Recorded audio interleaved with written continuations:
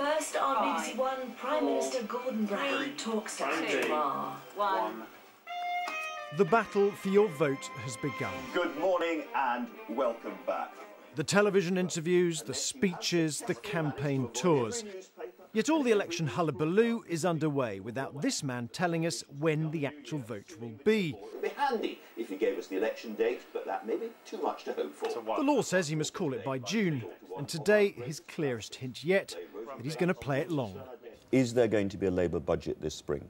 Of course there'll be a Labour budget if it's at the right time, yes.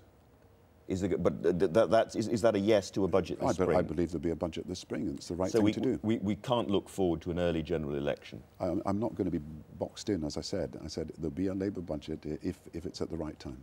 A budget can't be held before March, another little-known law, so that points to an election possibly in April, but most likely May.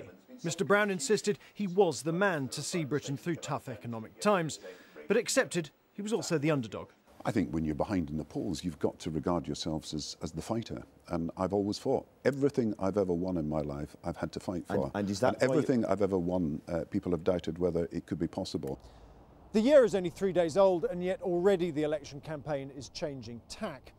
Before Christmas, Labour was focused on tough, occasionally class-based dividing lines with their opponents. The Tories talking of an age of austerity. But now both Gordon Brown and David Cameron are trying to strike a more positive, optimistic note.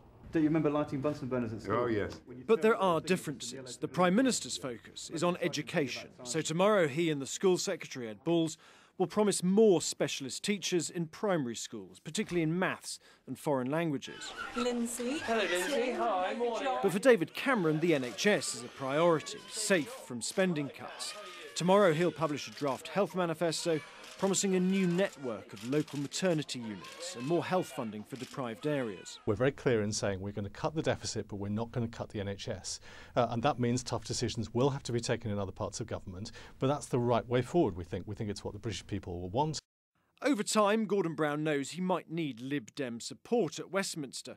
So today he talked of shared ideas on voting reform and climate change. I don't think anyone's going to be fooled.